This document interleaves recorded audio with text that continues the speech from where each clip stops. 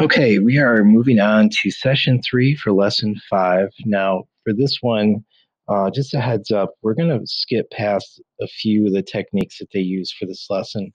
I felt that they were just more confusing than helpful. So we'll do the warm-up and then we'll go to the practice questions. The warm-up here is estimate 273 divided by 13. Let's just go ahead and try to solve this instead. Again, at this point, estimation's helpful, but we just want to do it like this. So the best way to set up a problem when it's like this is to read it from left to right. So it's 273 divided by 13. So that means this first number is going to go in what we call the house. And then that's divided by the number 13. So our dividend's 273, our divisor's 13. So here's some techniques that we're going to be using over the next couple days. Now, 13 we know does not go into 2, so we just put an X right over that where the quotient will go. So we want to find 13 going into 27. And this is a point where we kind of use guess and check, and we're going to try 2. And that conveniently works out to be 26. And then we subtract, and we bring down. You always put an arrow to keep everything lined up nice and straight. And 13 goes into 13 once. So our answer is 21. So again, just to review, our quotient is 21. Our divisor is 13, and our dividend is 273. To check that, we multiply these two numbers. Multiply our quotient times our divisor. And if we do everything right, we will have a number that's just the same as the dividend, so 372. And this checks out, 273. It's supposed to be a check. Okay.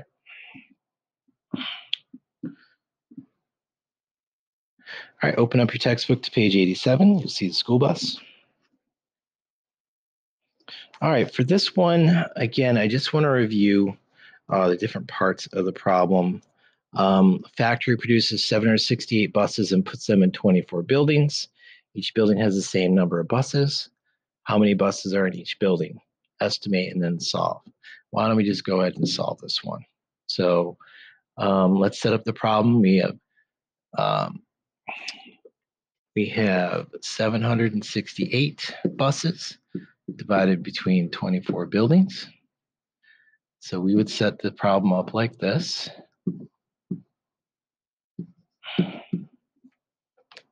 And again, we talked about this, this being the dividend, the 768, 24 being the divisor, and our answer will be the quotient. So let's set this up. Here's where I want to focus on something. Now, all right, so we got a 24. We know 24 does not go into 7, so we can just put an X over that. And we know 24 is going to have to go into 76. So using guess and check, you've got to take that divisor and multiply it by a number to see what's going to go right above there. So let's try 3. That gives us 72. So that gave us a number that didn't go over 76, and it's pretty close. So let's put a 3 here. And then we'll put that 72 right there. Now, this first number, when we're doing in our quotient, this is important that we're as close as possible, because, for instance, if we did 24 times 2, and we decided to put 48 in here instead, let's pretend that's a 2. That would have given us down here 288, which would have been too big for our 24 to go into. So again, it's really important to get that first number done. All right, so 72. Bring down our 8. 24 times 2, like we did right over here, gives us that 48. So 48. So we have 32 buses per building. 32 buses. And let's check our answer. Got to multiply these. Let's do 32 times 24.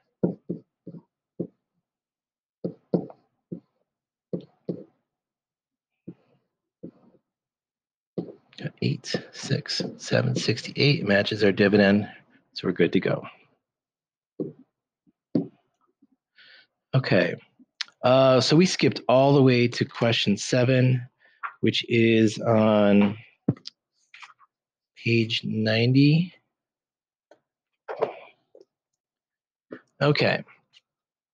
So let's do this one. In the problem on the previous page, 768 divided by 24. You estimated using area model. Well, no, we didn't. Find the quotient.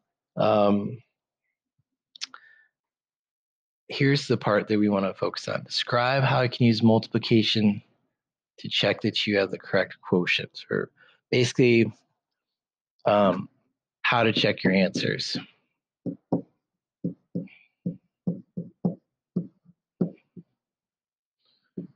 And as we've discussed already today, you've got to take your answer, which was 32 buses, and you've got to multiply it by 24, which is our divisor. And we got 768, which checks out. That's all they're asking for number 7, is how to check your answers. Number 8. So we've got this table here to use for estimation. We're not going to use the table. We're just going to solve it. So Dante has 468 cards in his sports card collection. He buys cards in packages of 12. Complete the table and give the estimate for how many packages of cards Dante has bought. So this is 468 cards divided by 12.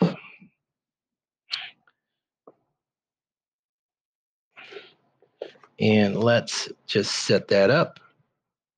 Again, reading it from left to right, we've got 468 divided by 12. So 12 doesn't go into 4. But 12 will go into 46. Let's try it. If we do by 4, this gives us 48, so that's too big. And 12 times 3 is 36. So that's the way to go with that one.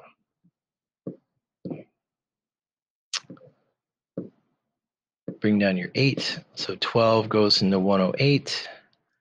Let's try 9, because I know 9 times 2 is 18. And 9 times 1 is 9, plus 1 is 108. Okay. And there we go. The answer is 39.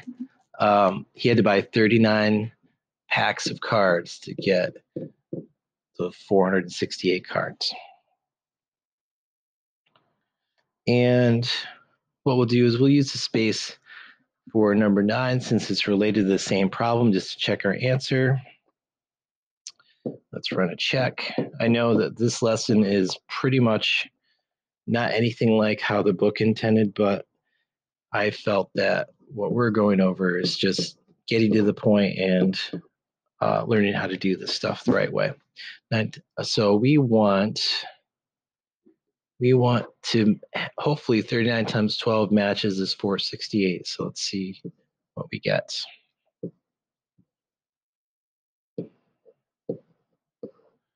Eight. Well, look at that. That checks out. 468.